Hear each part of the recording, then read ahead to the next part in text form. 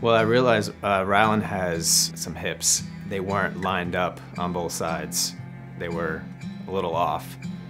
I thought I was sitting up straight, and my parents told me, "You're not straight." My parents said sit up straight, and I'm like that.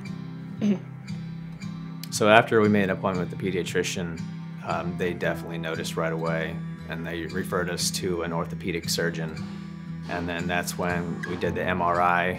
They basically wanted to just put him in a brace, a 24-hour Boston brace, and then he started at the age of 6. He started wearing that every day. Everything just happened so fast, and as a parent, it's something you want to be in denial of it. And for a long time, it was just listening to different doctors, do this, do that, do this, and I said, okay, and I really never dug into it until fast forward, we're moving from Tennessee to Florida, and we're seeing a new doctor, and things are just beginning to get worse. Our doctor, orthopedic surgeon, prescribed a Providence brace, which is only a nighttime wearing brace, and that was because he said it was hot outside.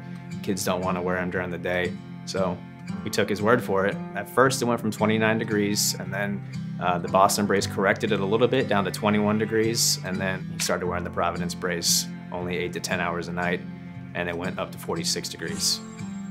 The orthopedic surgeon, he started mentioning surgery very nonchalantly, so we were kind of like thrown off a little bit. Like, no, that's not really what we want to do here.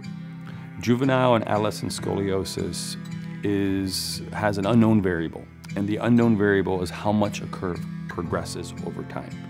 There's no test, there's no exam, there's no x-ray, there's nothing I can do to say if I see a 15 or 20 or 25 degree curve, that what's it going to be when they stop growing.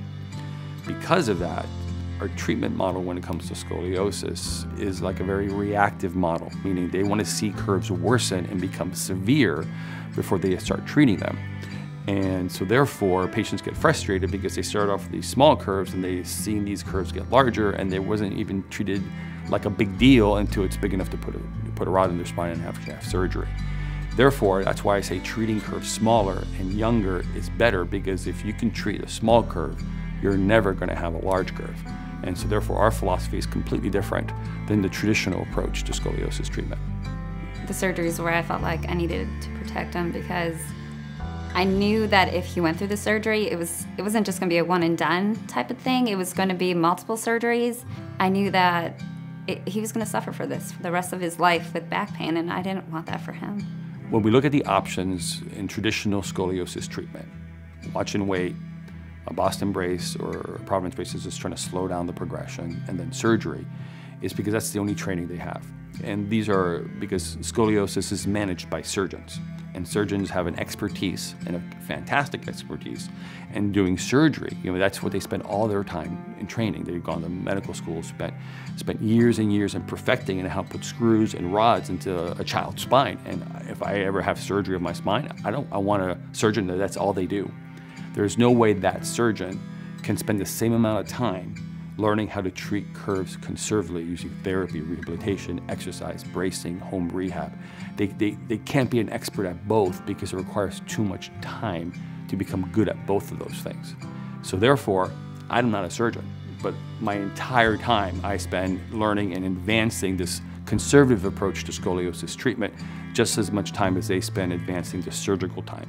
And that's the reason why they just say wait until the curve becomes bad enough to do surgery. Well, as a father, surgery is the last thing you want for your children. So the route that we were taking, it was only getting worse. And the way the orthopedic surgeons talk is around 50 degrees, that's when they want to do all the surgery. There's just so many horror stories out there, so we were trying to figure out, there's got to be other ways. There can't just be stick rods in my kid and then call it a day. And what's concerning is because a juvenile case will eventually turn into an adolescent patient. So when we're looking at Rylen, he's sitting here, 9, 10 years old with a relatively severe scoliosis. For boys, they're going to hit puberty around 13. That's when they go through fast growth. And when they go through fast growth, they go through rapid progression. So when you're sitting there 10 years old, 45, 46 degree curve, and you're about to hit, you're a few years away from hitting adolescence, where you're going to go through rapid growth where curves can progress very quickly. I mean, he can have a 90, 100 degree curve when he goes through the adolescent phase in growth. So it's very, very concerning, and just trying to hold the curve at 45 degrees isn't going to work. You have to reduce this curve, so therefore when they get into adolescent, they're not walking in with a 45 degree curve, they're walking with like a 30 or a 25. I felt relief when I found Dr. Nell's office, and when we came in and talked to him, and he pulled up his computer and he showed us results, and I was flooded with emotions. He was trying to tell us, like, this is what we do, this is where he could go, and I was crying in his office, and I knew we were right where we were supposed to be. It was about day 3 that Dr. Nelda does just to see a progress report, and we saw the changes and how quickly his body responded to therapy.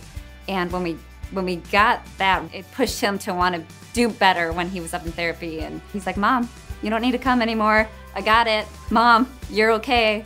And he enjoyed it. He really enjoyed it. And it was relief knowing that he was in a place where he felt comfortable, and he didn't complain ever because he knew there was going to be results. And when he saw it, that's when it really like hit all of us that, okay, this is incredible. This is something that we never thought would ever happen. After the 2 weeks, it went from 46 degrees to 29 degrees. So he's way away from surgery. So as long as we keep doing what we're doing with the brace and his maintenance at home, his curve could eventually, hopefully, get to 0. Over the years of him going through all this brace wearing and all that stuff, we're kind of like, why didn't we find this sooner? Why don't more people know about this process? It's pretty amazing to know that we're not even close to surgery.